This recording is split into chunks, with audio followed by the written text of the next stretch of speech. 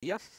Buddy Guy now 175, Rocket Line second line of betting, 290 out to 310, and St Caitlin number 2 has been $10 into 6, so a bit of money at longer odds for number 2 St Caitlin, as they're almost set for a start in heat number 2 of this series.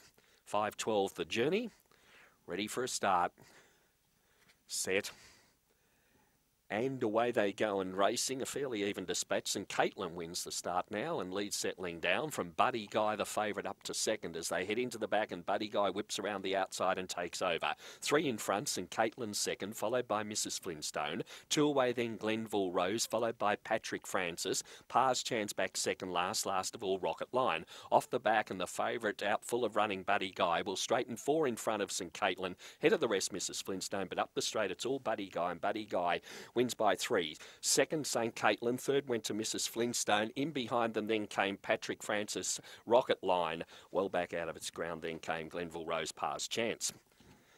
Race time there around 29 and 90. And the win to the favourite number 6, Buddy Guy, over number 2, St Caitlin, which was making ground on that winner at the end. And third to number 3, Mrs Flintstone. 6, 2 and 3 they'll be. And the race time there of 29 and 94 recorded by number 6, Buddy Guy. 29 and 94, a handy run. And number 6, Buddy Guy, takes out the 6th event, second leg of the quaddie, by 2 1/4 lengths, with a half length between second and third. That winner, number 6, Buddy Guy, is a brindle dog whelped in February 18 by Fernando Bale from Arelda Bale.